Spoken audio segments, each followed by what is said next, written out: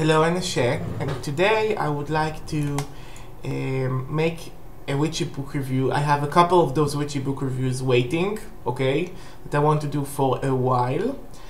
And the first review that I'm gonna do is going to be about this series, the Supermarket Sorceress. And this series has 3 books in it. The Supermarket Sorceress, 75 simple spells, charms, enchantments that can make you can make from supermarket ingredient. Okay, and as you see, those are small books. They look almost unimpressive. They are very thin and small, but I will talk about this in a second. The Supermarket Sorceress, Sexy Hexes, which is the second book in the series, and the Supermarket Sorceress, Enchanted Evenings by Lexa Rosean. Here. And I have a feeling that Lexa Rosean is not getting the love that she should get. And let's talk about her for a second. Lexa Rosean is a Wiccan high priestess who organizes her own coven in New York City, which is a challenge, you know, having anything in New York City. A counselor and psychic, she works at Enchantments, a white magic store in Manhattan. I don't know if this is longer true, because those books are dated. Those books got published in 1996. It has been like well over 20 years since then. And but she might still work there. She works at Enchantments, a white magic store in Manhattan. She has made numerous television appearances. Yeah, I also made numerous television appearances. Doesn't make you a good sorcerer. It just makes you, you know, be a good face. Anyway, but I think that what I like about Lexa Rosean is that even though she brought these books to a Wiccan and Wiccan-based audience, those books have a lot of things from Hoodoo. Now, she doesn't take the conditioned formulas, she doesn't take the Bible, she doesn't take the Psalms, she doesn't take the spirits, but she knows her ingredients. She really knows her ingredients. She really knows, for instance, to tell you that, you know, if you want to protect your kitchen, you need to make a rope of garlic, onions, or peppers, and using baking soda and bay leaves and brooms. And no, it's a mixture of Wicca and Hoodoo. And I think this mixture is being rediscovered now, and I think, you know, a lot of Wiccans and a lot of reclaiming witches and a lot of people are looking into Hoodoo to supplement what was missing from those non-traditional religions, because, you know, Wicca and reclaiming are new religions, and Hoodoo is there for a while. And even though it's a syncretic religion that has Native American magic, African magic, Jewish magic, Christian magic, you know, it takes from all over the place, its resourcefulness made such a magical corpus that it will not be ignored. A lot of Wiccan people are burning fire roll protection incense. You know, a lot of Wiccan people are using 4-5 vinegar to banish, you know, from Hoodoo recipes. Anna Riva still sells a lot, even though most of her stuff is basically colored oil and nothing else.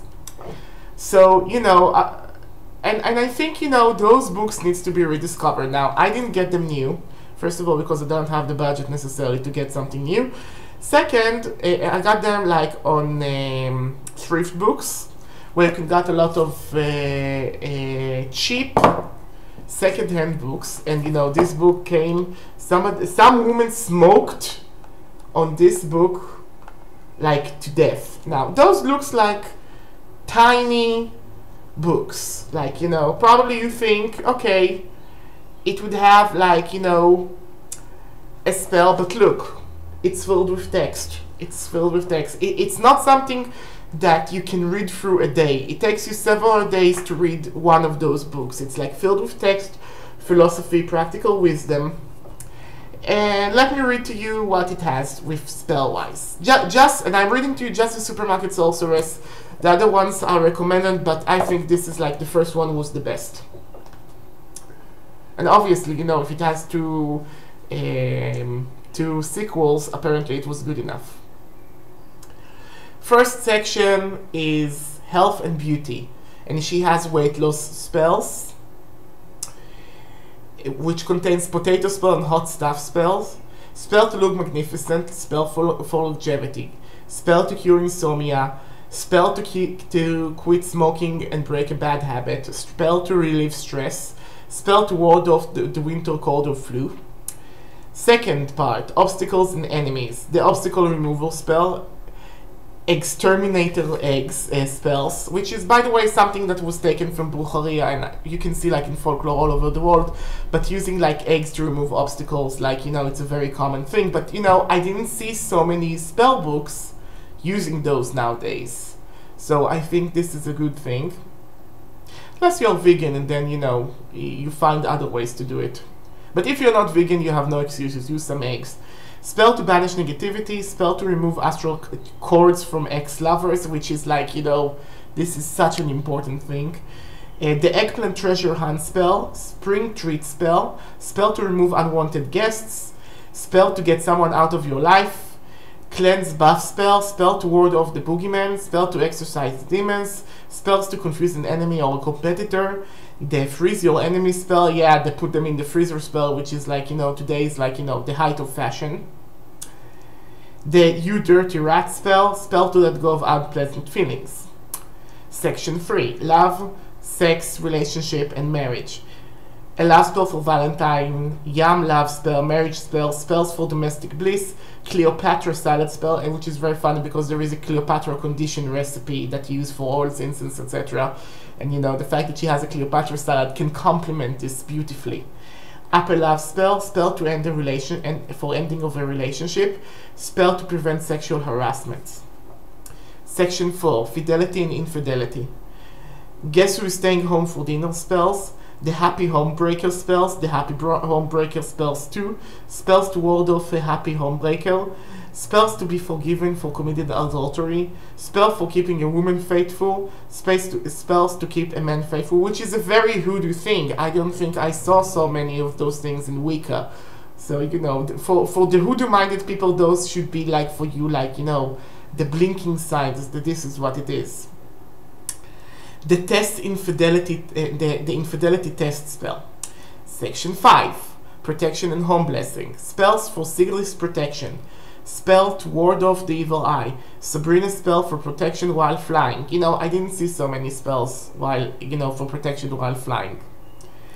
Apartment hunt spells.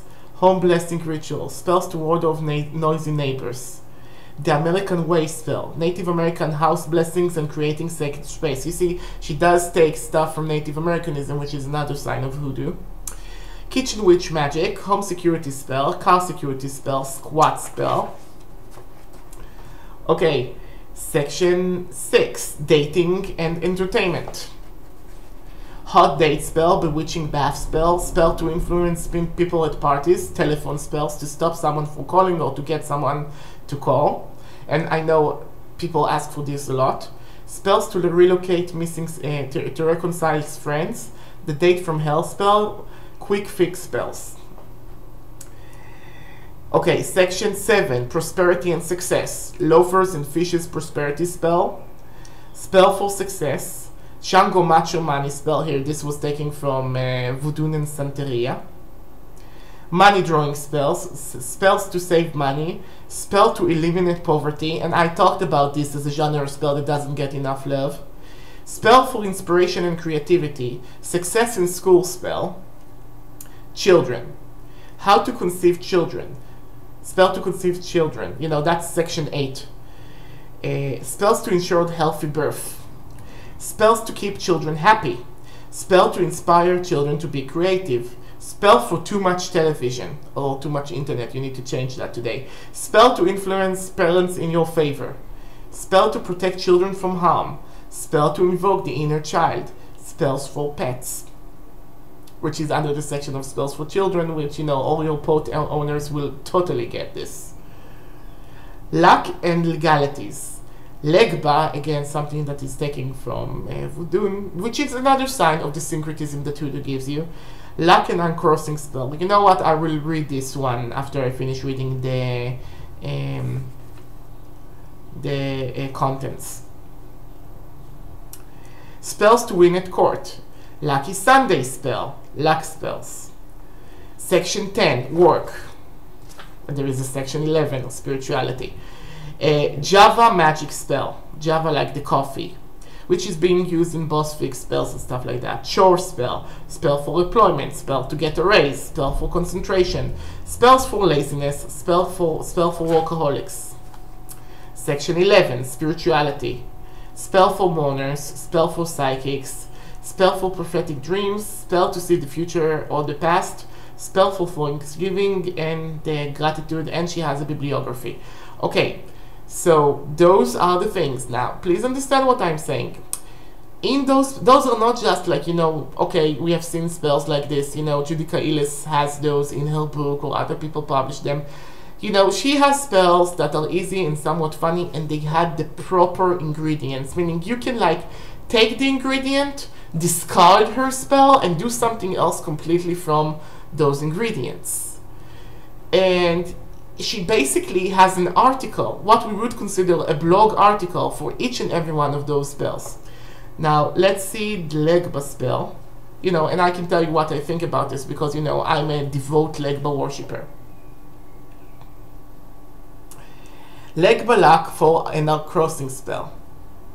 Coconut, imitation rum, and cinnamon. 3 things that Papa Legba would love. Legba is the lord of obstacles, similar to the Indian god Ganesh and the Greek god Hermes. This Yoruban god helps to clear the way and remove obstacles from the path to success. Leave offerings for him on the floor in your front door. Open the coconut and fill it with a shot of rum, real or imitation.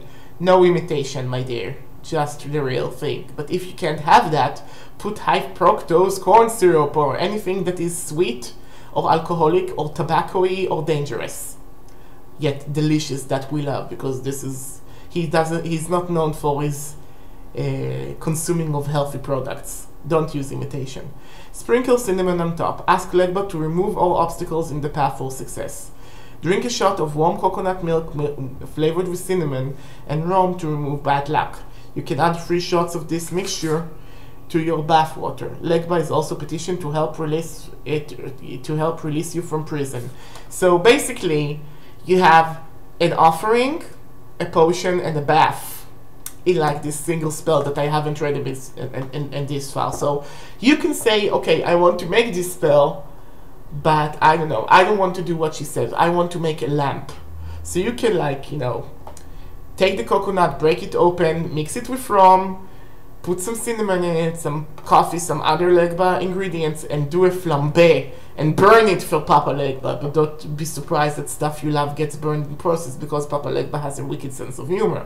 You could take this and make it your own with what's available to you, with what you can do, okay? And it's very difficult to find books like these that have those things. Now, if you ask me why those books are so good, it's not because Lexa Rosean is so good. Okay, she is very good, but it's not just that she is very good.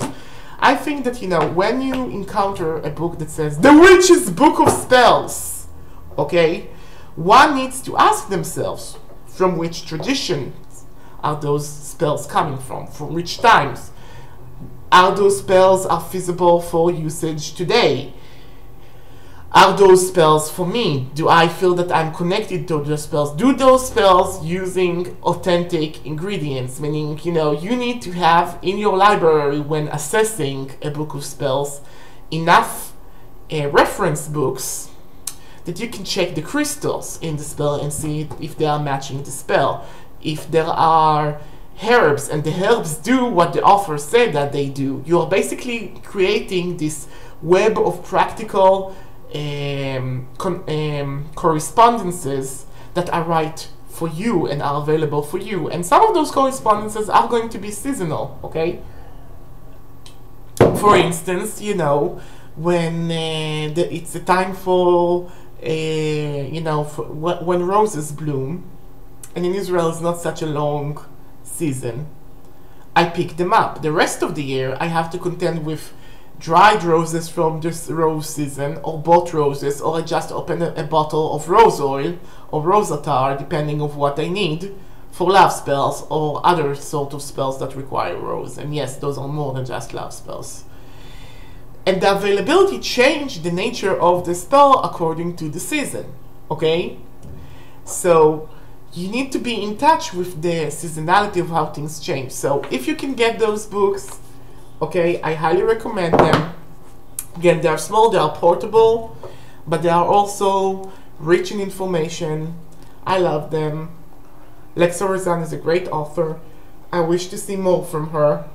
And I also think that one of the other thing that makes those books good is the fact that, you know, she willingly limited herself. She willingly said, I just want spells from stuff that you can buy from the supermarket.